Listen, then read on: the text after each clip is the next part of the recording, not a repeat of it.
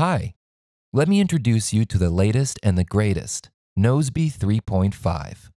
This time, we've added a bunch of super handy small things that you've been asking for. List of completed tasks.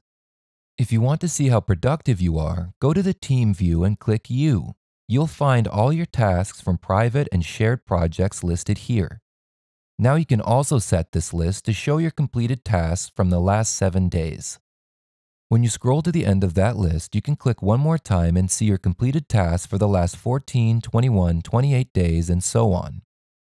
In the Team section, you can easily follow your progress and see when you've been stuck on something and when you've become an unexpected overachiever. Sometimes we forget how much we do every day. Since motivation is key, this is the place to motivate yourself. New custom repeat values. You've been asking for this for a while. We listened, worked hard, and now you can finally set up custom recurrences for your tasks. There are 2 new ways to set this up. Let me show you a couple of examples. Let's assume you want to go for a swim every Tuesday and Friday. Now you can set the recurrence for that in just one task. No more double tasks to achieve the same result.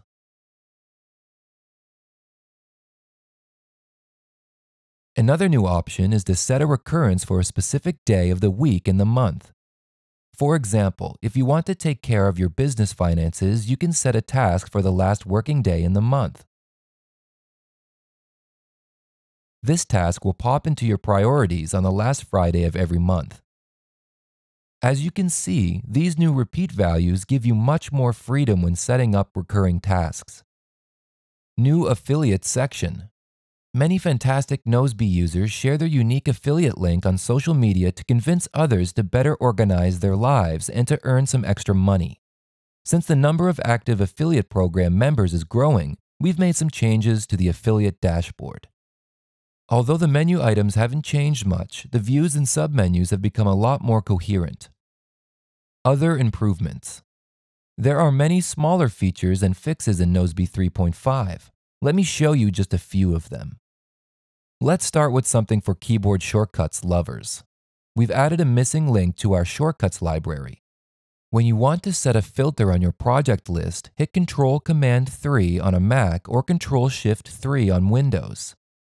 This is a great time saver for people who use labels for their projects. If you want to know how to use labels, check the links below this video. We've made a dedicated blog post with a video clip on that topic. By the way, you can always check all the supported keyboard shortcuts on our help page at nozbe.com/help. The next small update is for iOS only. When you receive a notification that someone delegated a task to you, not only can you tap Show and Reply, but also Complete. We all love to complete tasks, don't we?